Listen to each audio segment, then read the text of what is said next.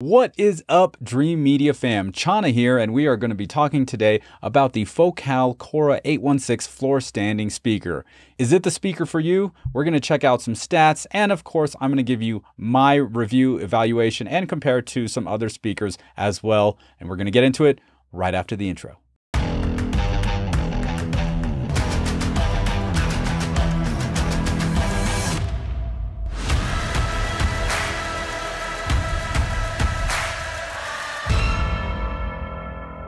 The Chora speaker line from Focal is their entry-level speaker, and this pair of Chora 816 floor standing speakers retail for $1,800. The Chora 816 has a 1-inch aluminum magnesium inverted dome tweeter, two 6.5-inch slate fiber woofers, one for mids and bass, and the other one for bass alone.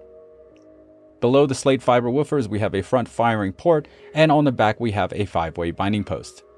The Chora 816 has a frequency response of 50 Hz to 28,000 Hz, nominal impedance of 8 ohms, sensitivity rating of 89.5 dB, and a power handling of 40 to 200 watts. Now, if you haven't seen my other video on Dreamedia about why I like Focal speakers, definitely check that out. We'll put a link down in the description and with a card up top.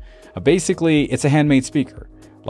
It's a different level of speaker when they are all handmade. The drivers are handmade. Everything's made in France. And that's really, really cool for a few different reasons. One of them is that they get to use whatever materials they want to. And in this new Chora line, the mid-bass and bass drivers are made of recycled carbon fibers, which are proprietary to Focal. They are rigid but light and more responsive and have better damping than the drivers in the previous entry line Focals, the Chorus line. Okay, so how do they sound? Well, first let's talk about power. Since they have a sensitivity of 89.5 dB, that's pretty close to 90.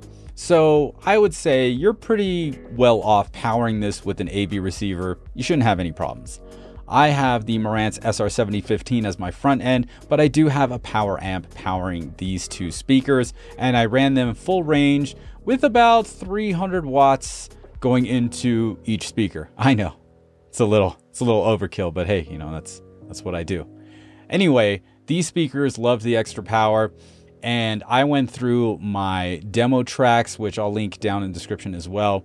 And it's basically a 3.5-hour playlist, I think, right now, which will take you through all different types of music. A couple of them are just purely for testing out the highs, and that's going to be your Florence and the Machine, and that's going to be Kings of Leon.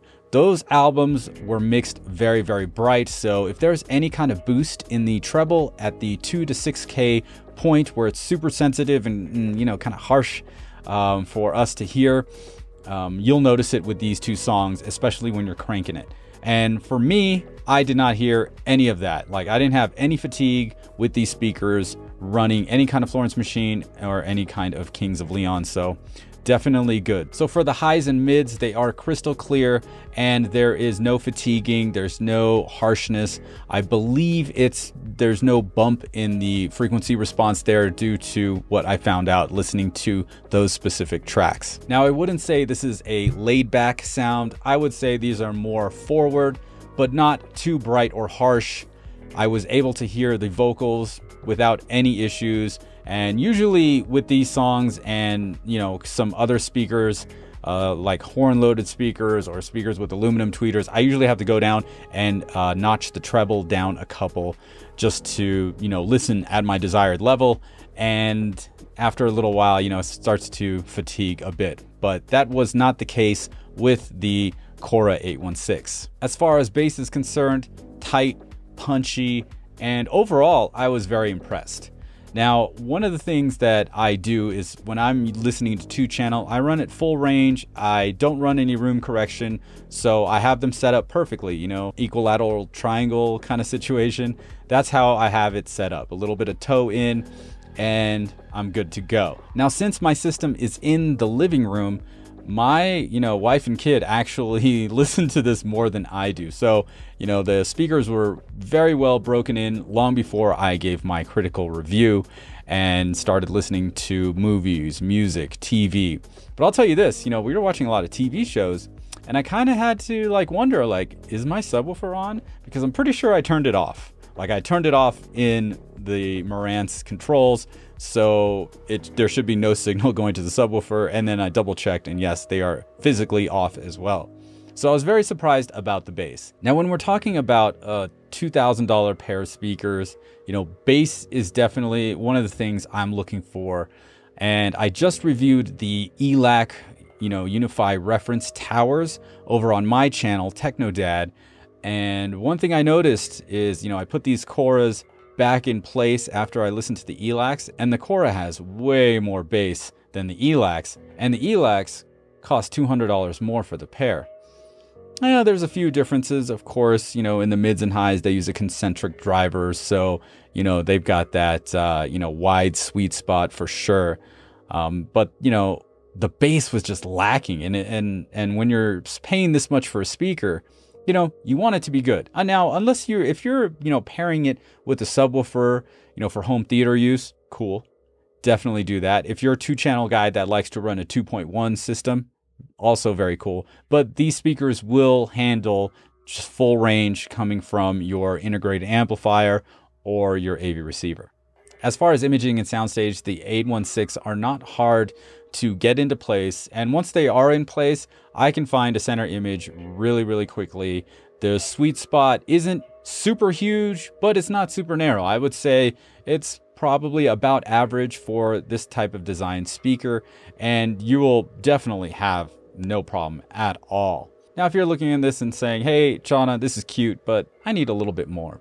If you want to go with something a little bit more impressive, definitely check out the Chora 826, which has 3 drivers. It's going to have 1 mid-bass driver and 2 bass drivers, and that retails for $1,100. And if you want to take it up another notch, they do have a pair that have the Dolby Atmos, like, ceiling bounce, like, integrated into the top. That is the Chora 826D, which retails for $1,400 each.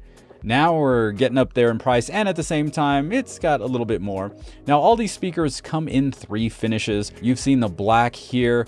There's also a light wood with like a cream front, and a dark wood with like this, I don't know, is that a teal or a dark teal front? Anyway, you've got a few choices for colors. So if you have some sort of decor that you want to try and match, you know, especially to help out with the good old WAF, that's the wife acceptance factor, definitely check them out on our website, dreamedia.com. So the big question you might be having is this speaker right for me?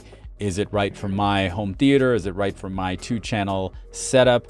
Well, that depends. You know, are you ready to, you know, stray away from all the cookie cutter design speakers with all the drivers are made in a different country, and, you know, they just kind of slap them into whatever enclosure they want? They have aggressive crossover networks.